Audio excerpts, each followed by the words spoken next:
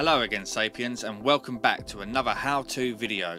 In this content we are going to be downloading and sideloading SideQuest onto our Oculus Quest 3 or 2.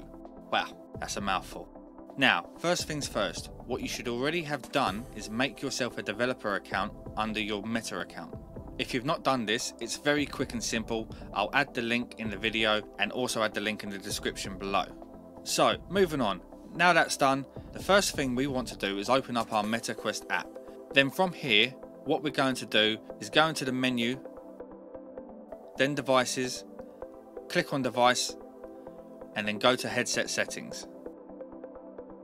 From here, you just need to scroll down to developer mode, click on that and turn that on.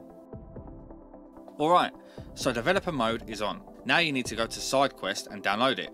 So what you're going to do is open up your browser on your PC or laptop, type in sidequestvr.com and you're going to click on Get SideQuest Now.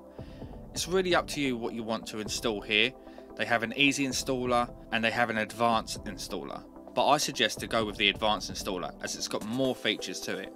So you're going to click download and then go ahead and install that on your PC or laptop.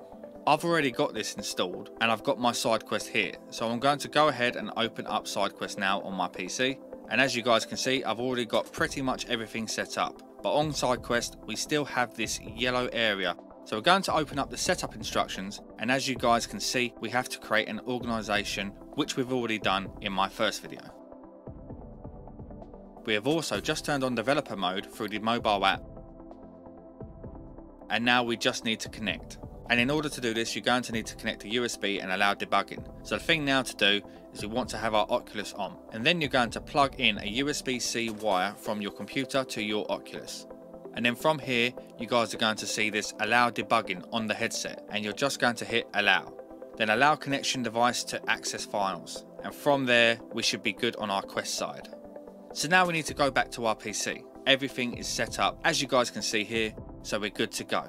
We can go back home and now we can sideload any one of these games that we've got, and also set up our Oculus for better recording options.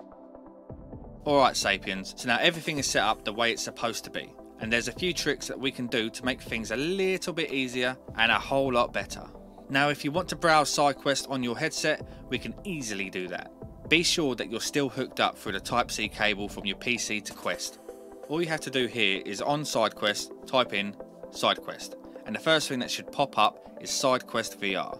So we're going to click on this and you're going to sideload that into the Quest. So let's just go ahead, click on it, and as you can see, it's installing. Now it's been installed, head over to your Quest headset, and now here we are in our virtual environment. And now we're going to check out SideQuest itself. So in order to do that, we're going to go to the app section, and then from here in the app library, you're going to click on all, go down to unknown sources, and there we've got SideQuest, and that's going to launch, you guessed it, SideQuest. But before we have access, there's just one more final step. As you can see, you do need to go to this site and put in your own code. So I'm going to do that real quick and we'll be right back.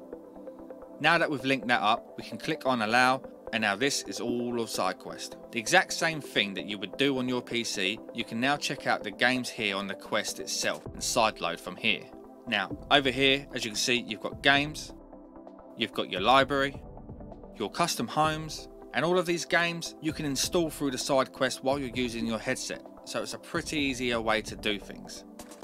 That's it guys. Once again, let me know in the comments if this was helpful, and remember, for more content on how-tos, gameplay, upcomings, be sure to hit that bell icon so you don't miss out. As I said on my last video, I am a brand new channel and your support means a lot to me. I've been VR Sapien. Thanks again for watching.